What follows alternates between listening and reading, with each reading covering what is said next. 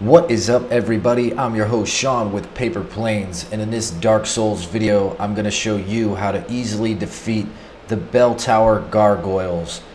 Alright, so we are just outside the boss gateway here. I'm going to go ahead and summon Solaire.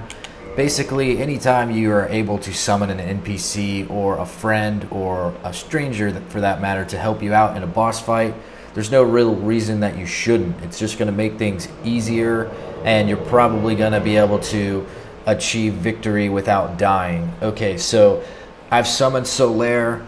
The only other thing that I want to point out that'll make this fight easier is using like a gold pine resin.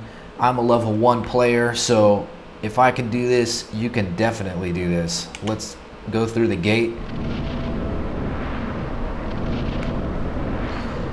Gonna get the cinematic to start.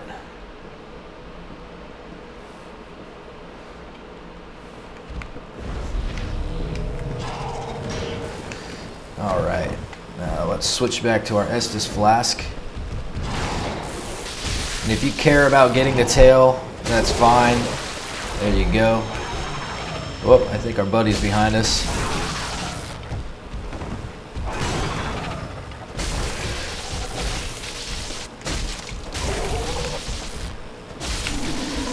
Alright, go back a little bit, evade the fire, heal up, and now let's charge.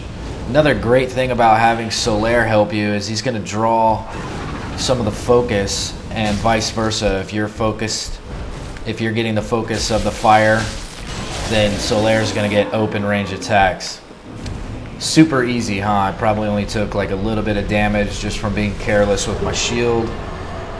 Also, when you summon Solaire, you're going to get sunlight medals, and that's very important for your progress in the covenant that he belongs to. So, thanks for watching this video. Hopefully it was helpful. If so, like it and subscribe to my channel. Thanks again, everybody. We'll see you next time.